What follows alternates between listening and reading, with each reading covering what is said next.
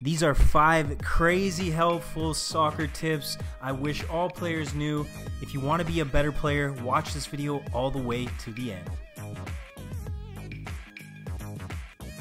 If you don't know about me, I used to be a huge underachiever, but through obsessive self-improvement, I found my success.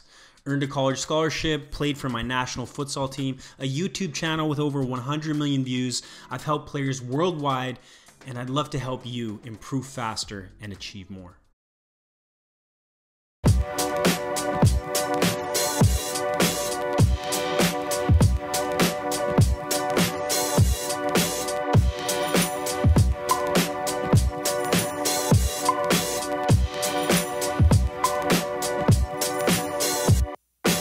In this tutorial, I want to give you a few tips on shooting. So number one, when you have a chance to take a shot in the game, take it. Don't hesitate. Don't make the pass instead and regret it. If you know it was a good shooting opportunity, I want you to take it. I'd rather you take it and miss than be hesitant, doubt yourself, and give that opportunity away, okay? You'll learn much quicker, you'll become much better. So want to take your shots, want to get them off. Every opportunity you have, take the shot. Also, your mentality, when I'm about to shoot, I can't be thinking about everything that could go wrong. Missing the net, the goalkeeper saving it, everyone yelling at me, the defender coming to tackle me, okay? All you can focus on is being present and focusing on your shooting technique. So let's talk about technique. First of all, before we talk about power and accuracy, get your shots on target. If you're trying to blast it as hard as you can, you're always missing the net, it doesn't matter how hard you can kick the ball. So you have to get it on target and you'll learn what it takes. That's why you're out here at the field practicing. But sometimes you might be off balance when you're shooting. Sometimes the ball is stuck in your feet. Sometimes it's on your right, on your left. You have to figure out, how do I get it on target consistently? And once you can do that, then you can start adding more power. So how do you generate power? Well, first I want you to think about your foot technique. Make your foot strong. Lock your ankle, your toes are down. If you're hitting with your laces, even if you're using the inside or the outside of your foot, okay, you want that flexed foot and what I like to call pure technique.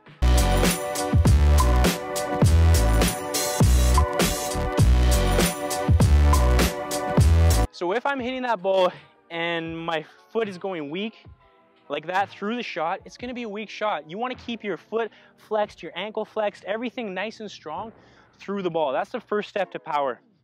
Second is the speed at which you produce this motion, okay? So the slower I do this, the less power I'm gonna have on my shot. The quicker I can do that with good technique, good foot technique, the more power I'll generate. So foot technique, speed of your swing, and also the range of your swing. I can generate more power from a bigger backswing and a bigger follow through. If I just have a little backswing and a little follow through, it's really tough for me to generate power. So think about those 3 things when you're practicing on the field.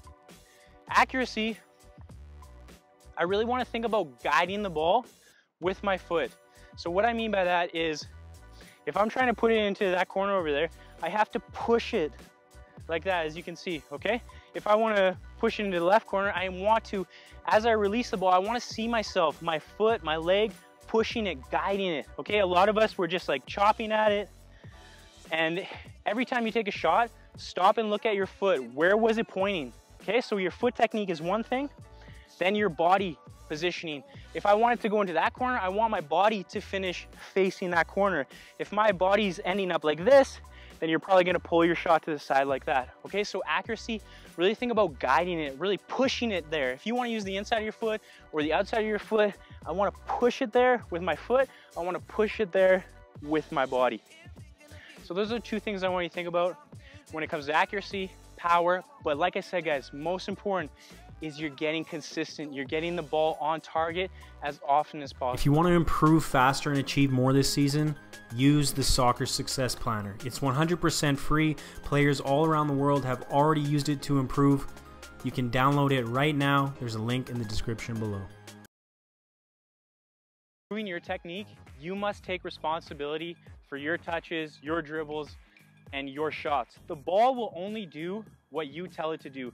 And if you can learn to analyze what you're doing incorrectly, you'll improve much faster. So what I mean by that is, say for example, I was shooting this ball and I took a shot and the ball ended up going wide. Okay, I need to analyze. The ball only did what I told it to do. It's not the ball's fault. It's not anyone else's fault. It's my technique's fault. So I need to analyze in my head, okay, I hit it too far on this side of the ball. I followed through too much. My body turned too much. And taking that information, you need to correct it. So instead, I'm gonna try to focus more on this side of the ball. I'm going to make sure my follow through goes forward, and I'm going to make sure that my body control goes forward, okay? And then the ball will do what you tell it to do. The same thing goes for your touches. If you're controlling it out of the air and you lost possession, that's because you touched the ball on the wrong place, or you were too heavy, you were too hard with your technique, okay? So the ball will only do what you tell it to do. If you didn't like your touch, if it didn't do what you wanted, ask yourself, what did I do incorrectly? Same thing goes for your dribbles. If you tried to do a turn or a cut and the ball ended up over there rather than here in your path, okay, you need to think, okay, I should have touched more on that side of the ball. I should have got my body around it more. I should have twisted my hips around the ball more. Okay, so the ball will only do what you tell it to do. Take that idea, apply it when you're training by yourself, and your technique will improve much faster. I will send the Better in 1 Day Soccer Blueprint to anyone who comments #soccer on this video. So when you're running, it's so important that you're focusing on your breathing, because a lot of players, when they're running, especially when they get tired, they start to hold their breath. And if you're not breathing, you're not getting oxygen into your muscles. So when you're running, just focus on nice, steady breaths. In through your nose, out through your mouth.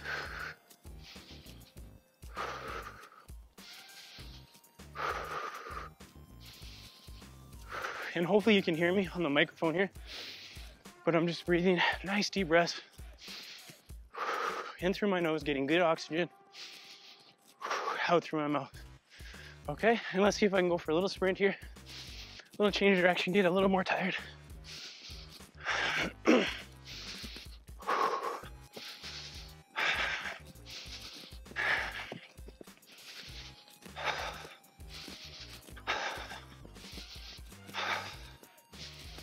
All right, so when you're getting tired here, this is where it's really important.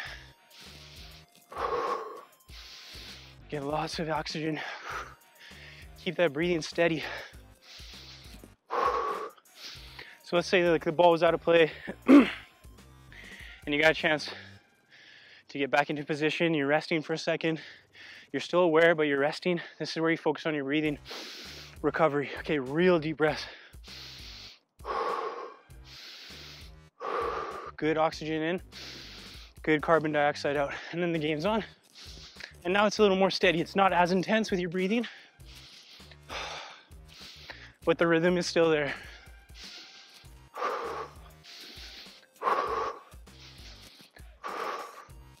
Okay, so like I said, when you're running, so important that you focus on your breathing. If you're holding your breath, you're not getting good oxygen into your muscles, you're gonna cramp up easier, you're gonna get tired quicker. So focus on your breathing, in through your nose, out through your mouth.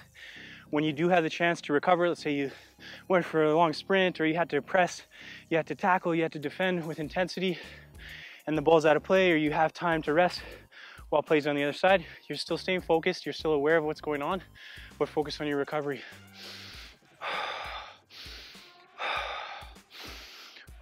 Okay, and one more little thing I want you to think about. You probably see professionals do this all the time. There's a little snot rocket. Just blowing the mucus out of your nostrils, okay? It's tough to have a nice deep breath if you're sucking back mucus. And basically mucus is bacteria. You don't wanna be sucking that back into your body. Your body's trying to get rid of that. So it's okay to spit, it's okay to quickly blow some snot out of your nose. It'll help you breathe better. It's just a little trick, something I do all the time and you see professionals. Let's take a look at controlling a ball out of the air. You can use your foot, thigh, or chest.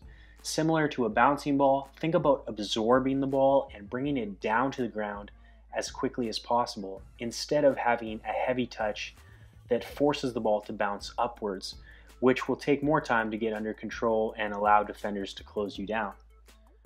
Whenever possible, take your first touch into space instead of stopping still.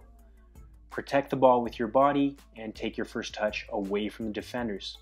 When controlling the ball on the move, push it into your path and get it down to your feet as quickly as possible. When receiving long balls, focus on your footwork.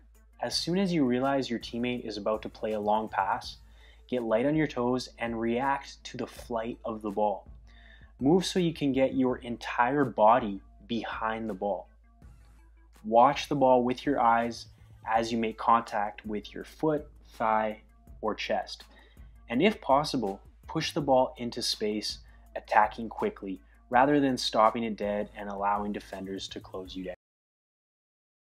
One more thing I want you to do, which is super easy, but it will improve your dribbling and your ball control, is just keep a ball with you at home. So if you're just chilling, watching some TV, or you're going to the kitchen, your bedroom, wherever you're going, just keep a ball in your foot and get tons of touches, just living your life. So like I said, if you're just going to the kitchen, you keep that ball with you. Grabbing something out of the fridge, that ball is on your foot. Even if you are going to the bathroom, sit down and keep that ball at your feet. So just doing this simple thing, living your life, just watching TV, watching some soccer games, going to the kitchen, doing your homework, whatever you do. When you get up in the morning, your ball's there. When you go to bed at night, your ball is there. And you're going to get thousands of extra touches just by doing this one simple thing. It's going to improve your dribbling, it's going to improve your ability and confidence on the ball.